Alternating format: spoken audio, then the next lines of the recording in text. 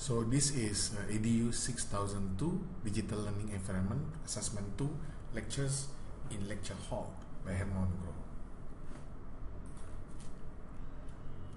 So before I start, I would like to quote Max Weber. He said, "Within the confines of the lecture hall, no other virtue exists but plain intellectual integrity."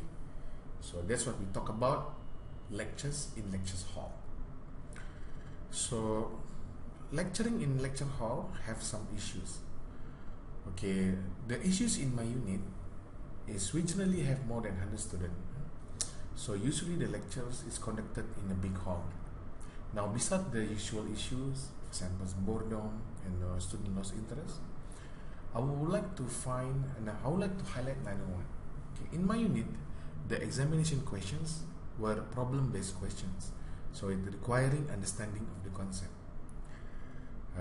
But in a hall with the big numbers of students, it's hard to determine whether students understand the concepts or not. So in these particular presentations, I would like to ask, how do we know whether students understand the concept?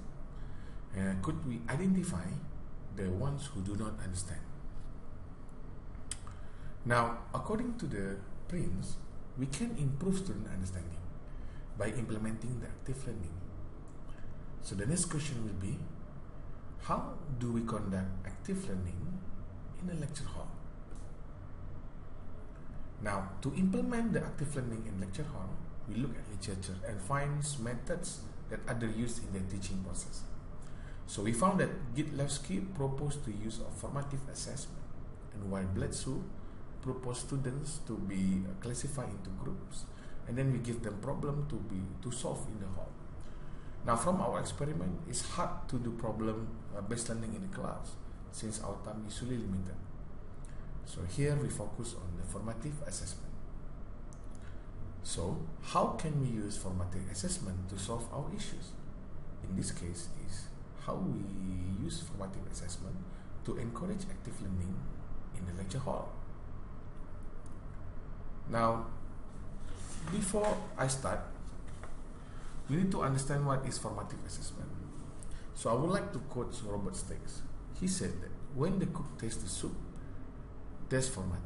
But when the guest tastes the soup, that is formative. So with here, I hope we are clear about what is formative. Next, I would like to talk about Kahoot. Kahoot is an online brand that offers a free student response platform. In Kahoot, we can create game-based quizzes and survey. And students can use it with smartphone, tablets or laptops. So one major thing is that students don't need to register or download the applications, which can waste time and further complicate the use of technology. All of this make the setup times and the process easy and efficient, both important considerations for classroom instructional use. So how is the process? So this is the process. So first what we need to do, so we launch the game for the classroom by going to create.kahoot.it. We signing in, we selecting a particular game or based on the game that we created, and then we click play to open the game. Second, the game homepage will display a game pin similar like what we see here in the slides. And students sign in using different website, which is kahoot.it, to access the platform. Now student can choose one device per person or select team mode to use one device per person to involve in the game. So we have implemented some of in the unit. So here we created quizzes with Kahoot that can be played in the lecture hall. This one is one of the examples. So I have a couple of one. Now take this particular questions. So in these particular questions, students need to understand the concept of binary conversions from decimal point. Now what makes Kahoot good to be used as formative assessment is that we can know how many students are understand from certain topic right away. Now for example, these questions. Now from this question, we can get the exact number of students that understand the concept. So from here, I know that 10 student which understand the concept, whereby the other 20 is not. So usually what I do, I will stop the game for a while and go back to my lecture slides and explain how do we get the right answer. Now, to know whether Kahoot gives a good impact or not to my unit, I look at the learning outcome attainments. Now here there are two learning outcome attainments from 2017 and 2018.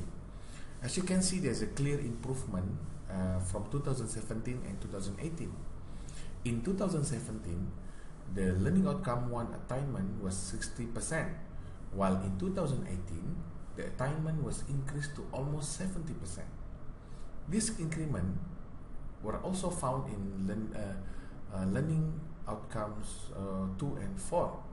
In learning outcomes 2, from 50% it increased to 68% in 2018, and in learning outcomes 4, from 72% to 82%.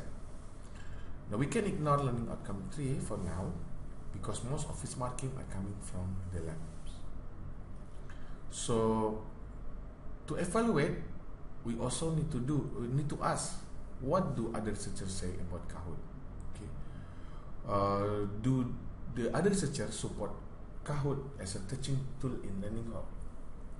And the answer is yes. Now, according to Ismail and Muhammad, Kahoot is a promising formative assessment tool which is feasible, practical, and makes learning fun and enjoyable. They observed this from experiment they conducted with medical students. Meanwhile, Wang and Libero conducted experiment of lecturing with and without the use of Kahoot. From their observations, they found that Kahoot affect the classroom dynamic in a significant positive way, which students are becoming active in their observation. Similar observations is also found by Plum and La Rosa. They found that the gamifications of learning increases student engagement by appealing to all of the students, even to the most introvert. For the conclusions, the use of mobile learning, Kahoot here for examples, can be a great tool for formative assessment. In our experiment, we found that Kahoot improves student engagement in the lecture hall. We can also get feedback from students whether they understand the concept in the discussions or not, okay, in the form of formative assessment.